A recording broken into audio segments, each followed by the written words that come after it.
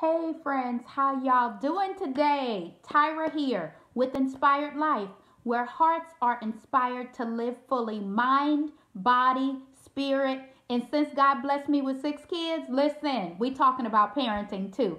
So I thank you for joining me today. For those of you catching the replay, welcome. For those of you who it's your first time on the broadcast, welcome. We are in the middle of a 21-day series,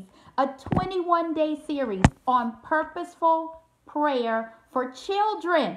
So today we are smack dab in the middle of it. We are on day 11. Yes, for 10 days so far. We have been praying purposely for children.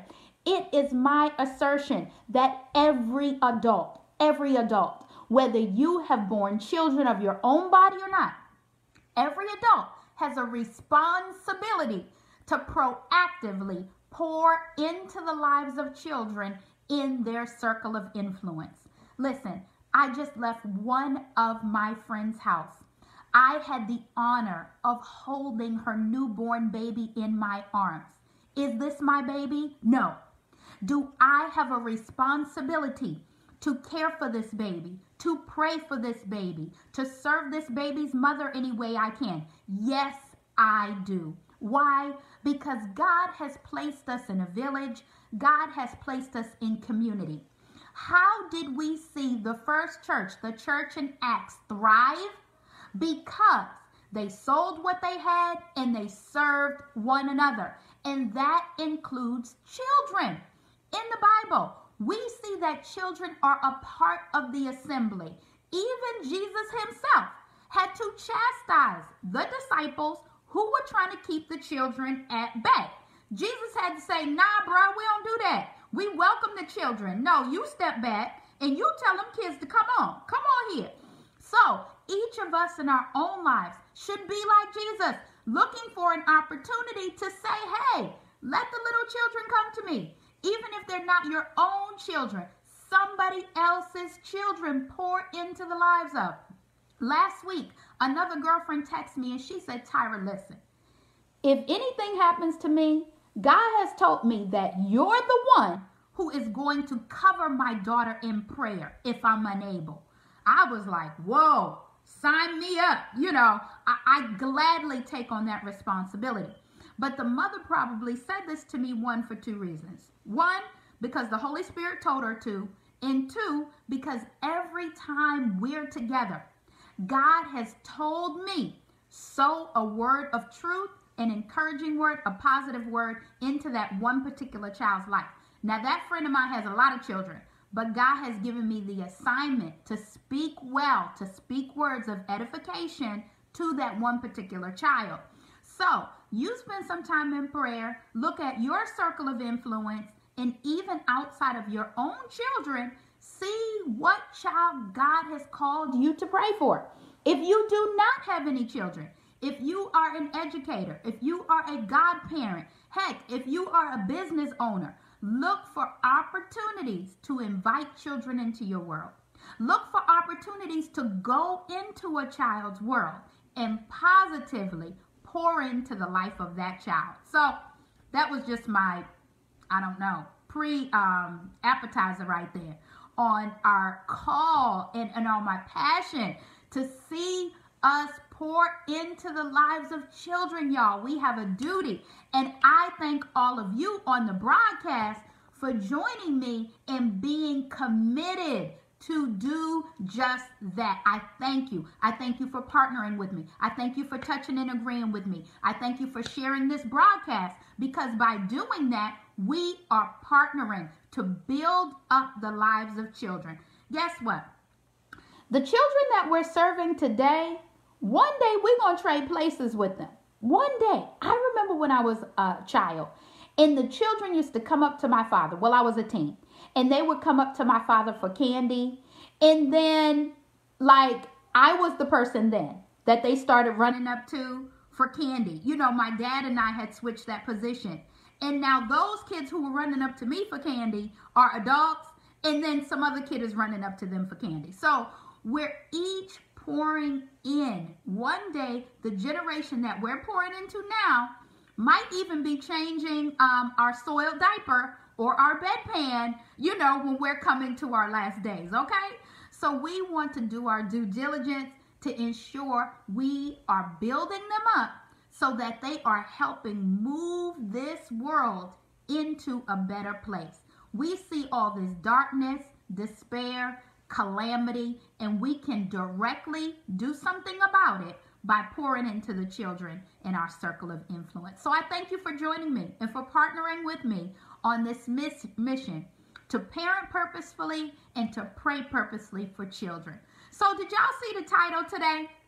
The title. Today we are on day 11 and it says, act like you got some sense. Let us take a look at our foundational scripture for today, because we want our children to act like they got some sense. But today is kind of a play on words. We want our children to act like they have sense and that they will accept themselves, love themselves, and honor themselves. And our foundational scripture talks about having some sense. Let's look at Proverbs 19:8. Somebody drop that in the comments for me, please. Proverbs 19, verse 8, which says this: whoever gets sense loves his own soul. He who keeps understanding will discover good. Let me read that again, and somebody drop that in the comments. Proverbs 19:8. Whoever gets sense loves his own soul. Your soul is your mind, your will, and your emotions. So here we see God said, you're going to get some sense. And with that sense, you will love yourself. You will love your mind, your will, and your emotions. So today, we're praying for our children's relationship. Siobhan, is it 19:10 or is it 19:8? Oh, 19:8. Okay, good. Today, we're praying for our children's relationship with themselves. So all week, we've been praying on relationships. We've prayed for our children's relationship with parents, their relationship with friends, their relationship with God. Today, we are praying for their relationship with themselves. How important is it? I want you to think about yourself, for example.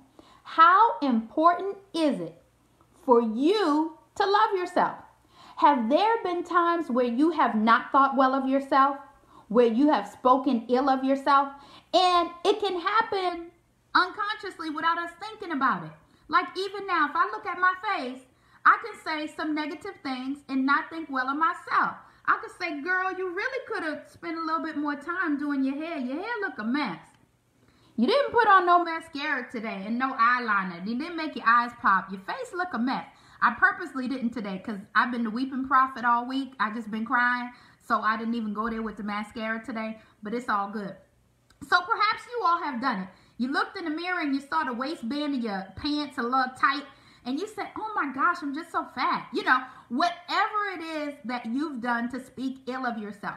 We have done it as adults. And we do not want our children to suffer that same thing. We want our children to think well of themselves, to love themselves, to see themselves as God sees them. And in order to do that, they have to have that surety that they're rooted and grounded in what God says about them and who God says they are. So what did God say about them? God said that he knew them like from way before and that he formed their inward parts. God said they were fearfully and wonderfully made. The Bible also says in Ephesians 5:29, for no one ever hated their own flesh, but nourishes it and cherishes it, just as Christ does the church. Isn't what we want for our children? For them not to hate their flesh, for them not to look on themselves and despise themselves, but to nourish themselves, to cherish themselves, just as Christ does the church. Don't we want that for them? We don't want them to walk around with the same level of brokenness that we have had that now we're healing from in our adulthood. Come on, y'all. We want our children to know they are loved by God, that they are accepted by God, that they have the freedom to be their authentic selves with all of their peculiarities, with all of their proclivities, with their temperament, with their attitudes. We want them to know that God gives them permission to be their authentic selves. We want our children to know that they can treat themselves with love and compassion. Do you have a child who's a perfectionist? The perfectionist child, while it's good to strive for excellence and want to do your best, the perfectionist child can beat themselves up when they do a good job. They can become sullen and withdrawn when they feel like they have not done the right thing. Do you want your child to fall in that pit of perfection where if they feel like they've made a mistake, the world is coming to an end? No. We want them to grant themselves grace and to love themselves, to say that, I tried my best. God saw my heart and saw my attention, and in that, He is well pleased. We want our children to speak well of themselves. We know that the words we speak create the world we live in. Our words create worlds. And so we want the words of their mouth and the meditation of their heart to be pleasing in God's sight. So if the words of their mouth are things that talk bad or talk ill of themselves, that would not be speaking well of God. Because we know that the word says that they were made in His image. So if they were made in His image and then they don't like their image, then you're not only talking bad about you, you're talking bad about God. And as I tell my children, God don't make no junk. So we want our children to speak well of themselves. We want our children to be reminded that they are a friend of God. Perhaps your child thinks, if I do something bad, God's going to hate me. God's not going to love me. God's not going to want to be my friend. Well, no. Even to David, who made mistakes, God was still a friend to him. So we have to be sure to encourage our children that even when you make a mistake, even when you sin, God still loves you. That nothing separates you from the love of the Father. We want our children to know that in Christ, they are a new creation. So when they accept Christ as Lord and Savior, behold, all things become new. The old things pass away. So if you have a child who, was making mistakes before, feel like I can't get it right. I done messed up my life. I can't do nothing right. Well, you know what? When you surrender and you turn it over to God, He makes all things new. He gives beauty for ashes. He gives joy for pain, and He gives a garment of praise for a spirit of heaviness.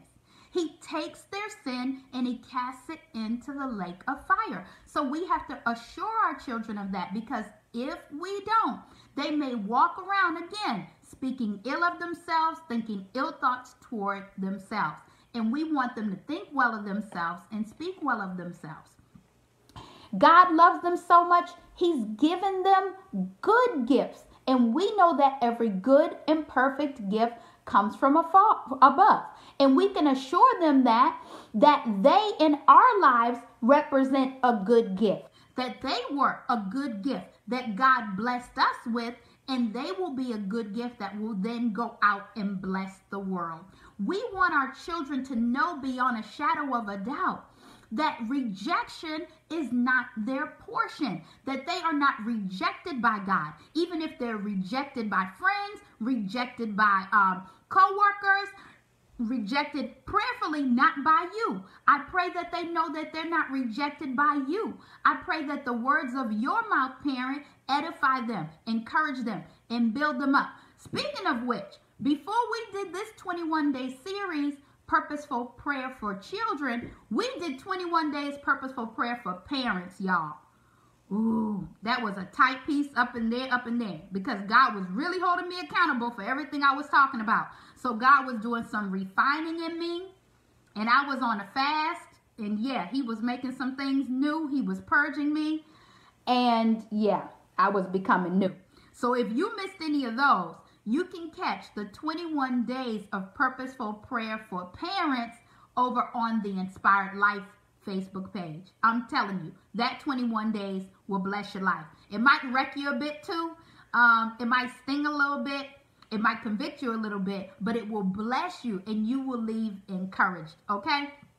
So we want to ensure that our children are not feeling dejected and rejected, but they know that they have the surety that they are known by God and loved by God, and that their identity is in Him, so that they don't go looking outward for this self-affirmation. They should be able to speak well of themselves and not be looking for that kind of affirmation from outside. Why? Because you've assured them what God says of them, and you assure them what you think of them. You speak well over them. You speak life over them. You're speaking the Father's words over them. So they don't have to look outside. We see that in the world today. Plenty of people looking for affirmation from outside. I've been having a conversation about this with my two oldest children, and we've been talking about people that you see in the music industry who end up like drug addicts and all this stuff, looking for affirmation and approval from outside. And when those outside, those external things do not provide fulfillment, then they go on to take their lives. No, that is not the plight of our children, because they are in healthy relationship with themselves. So let's take a look one last time at our scripture for today. Today's scripture, Proverbs 19:8. And today, day 10. Act like you got some sense. Well, our children will act like they got some sense by being in a healthy relationship with themselves, by knowing themselves, by knowing who they are in Christ, and that their identity is rooted and grounded in Him. So they don't have to look externally for affirmation. They don't have to look externally for approval, because in God's eyes, they are a friend of God. They are loved by God. Nothing can separate them from the love of God. That you love them. That they are received and accepted in their own home. That they can be the authentic people that God created. And they will have some sense, right? This is what the scripture says in Proverbs 19:8. Whoever gets sense, so they will have some sense. Whoever gets sense loves his own soul. So we want them to love themselves. And we love our own soul. And our soul is the mind, the will, and the emotions. We want our children to love their mind and to nurture their minds with good thoughts, of what God says about them. We want them to think well of themselves. We don't want them to think, oh, I always make mistakes. Oh, I'm never going to be nothing. Oh, I can never get it right. Oh, I'm too fat. Oh, I'm too thin. Oh, I'm too dark. Oh, my hair's not right. You know, all these things that we know as adults we have faced. So we want the soul, the mind, their will. We want their will to be right. And the will that should be right in them is the will of God over their lives. So we have to teach them to discern the will of God in their life. And then finally, their emotions. We want to pray that the fruit of the Spirit is what they bear, that they have a Spirit-controlled emotions. So they have love, joy, peace, patience, kindness, goodness, faithfulness, gentleness, and self-control. This is what the Word of God tells us. So it says, whoever gets sense loves his own soul. And it also says in Ephesians 5:29, for no one ever hated his own flesh, but nourishes it and cherishes it. So we ought to nourish and cherish ourselves, it says, just as Christ does the church. So friends, today we are praying that our kids act like they got some sense. by knowing who they are, by knowing whose they are, and then loving and governing themselves accordingly. Okay? So let us look to the Lord in prayer here on day 11 of 21 days of purposeful prayer for children. Let's look to the Lord in prayer. Father God, we just thank you so much that we are known by you, that we are loved by you, that we were made in your express image, Father, that before you formed us, you knew us, and then you fashioned us just fearfully and wonderfully. And you've done the same thing for our children. What a good God you are. Father, give us, our children, the surety beyond a shadow of a doubt. Make it clear to them. Unveil the mystery for them, that they are seen by you, that they are known by you, and that they are loved by you, such that they accept themselves, love themselves, and honor themselves for the persons you've created them to be. Assure them, God, that they are fearfully and wonderfully made. Assure them, God, that it blesses you when they honor themselves, when they love themselves, when they have sense and love their own soul. Assure them, Father, that their identity is found in you, God. Assure them, Heavenly Father, that they don't have to look to external things. Our girls do not have to look to boys in their words and their behavior for affirmation. Our sons do not have to look to girls, to pornography, to video games, to any other external thing for affirmation. But they find their affirmation in you, God. And as a result, they can love themselves wholly and completely, that they will give themselves permission to be their authentic selves. God, some of the parents on the broadcast are struggling with this for themselves, Heavenly Father. God, please, by the power of the blood of Jesus, heal the parents so that they are not parenting through their own brokenness.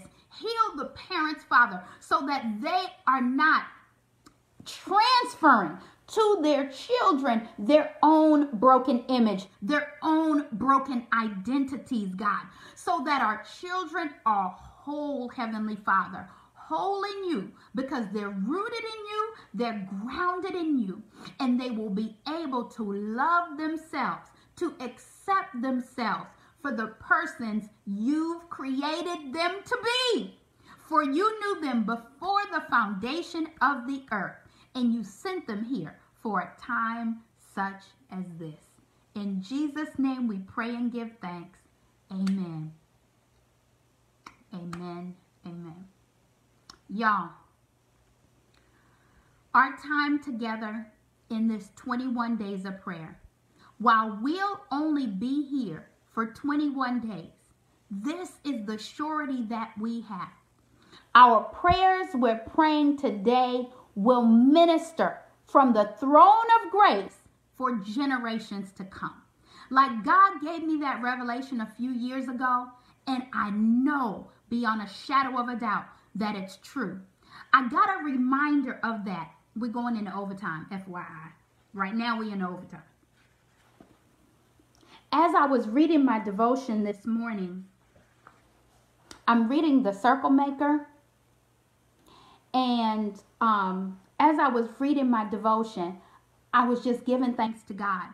Because again, as I read these words here, it assured me that the work, hey Shay, yes girlfriend, overtime, here we go.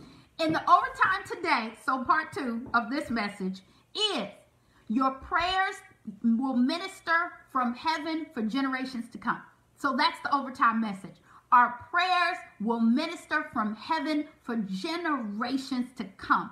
The prayers that you are praying, the prayers that we are praying on this broadcast in 2018, when we are dead and gone, when we are worm food, as my father says, when all that's left of us is a vapor, these prayers will minister. A Facebook Live prayer will minister to your great-great-grandchildren. Yes, Shay. Hallelujah.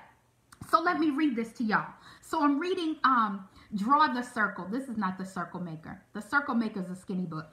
So Draw the Circle is the 40-day devotional that goes to the Circle Maker. So in Draw the Circle today, this is what it says.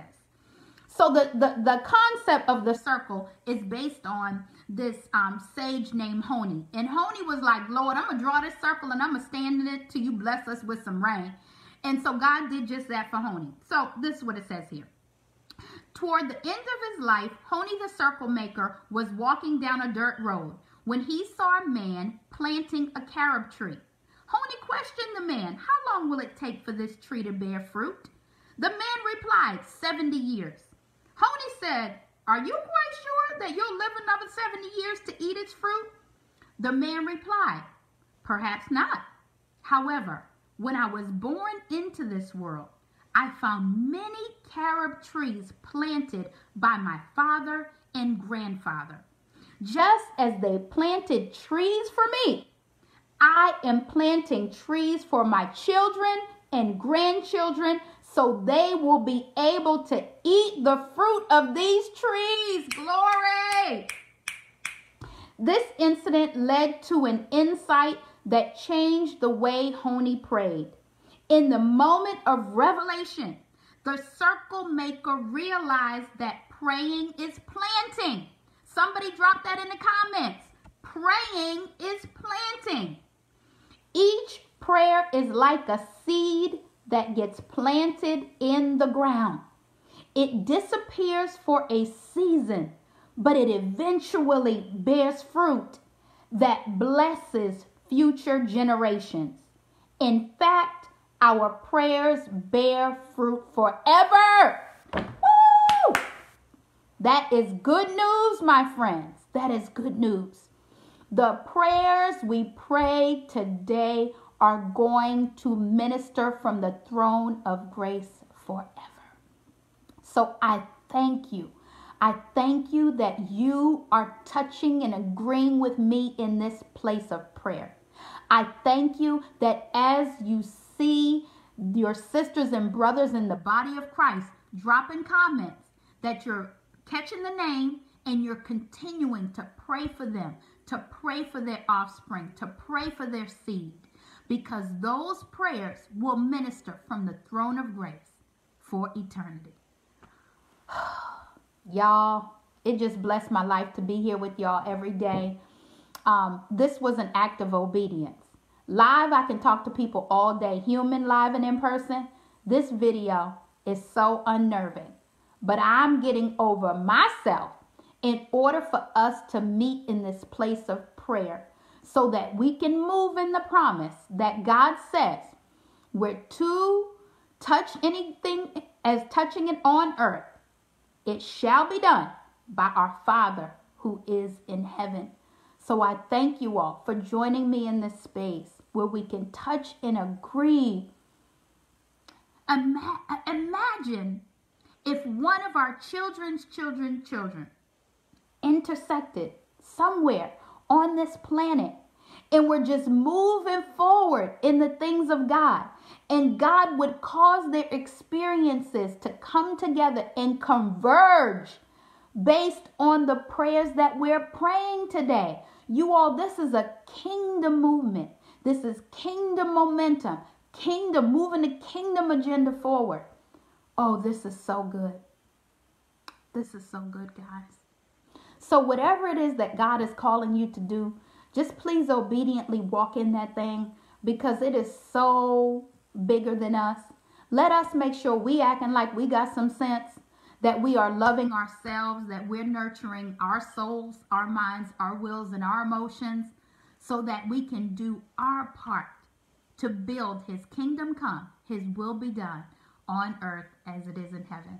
So friends, it's been my prayer, my blessing, my honor to join you today. We're going to be back here tomorrow.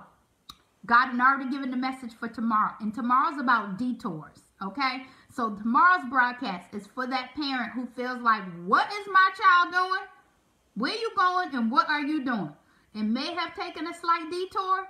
Tomorrow we're going to be talking about detours. So make sure you all join me tomorrow, day 12. And then next week's lineup, I got guests coming on and everything. Next week's lineup, we're going to be praying for our children's bodies. We're going to be praying for their bodies. We're going to be praying for their minds. We're going to be praying for purity. And we're going to be casting out perversion. Next week is going to be good. So it just keeps getting gooder and gooder. Yes. So I'm just so grateful y'all can join me. And hang out with me for your lunch break as we feast on the word for our lunch. So blessings to you guys. As always, it has been my prayer that you've been inspired to live fully. Blessings to you, Shay. And thanks back to you for joining in this mission for us to purposefully parent. Okay? So we'll look forward to seeing you guys tomorrow. God bless and take care.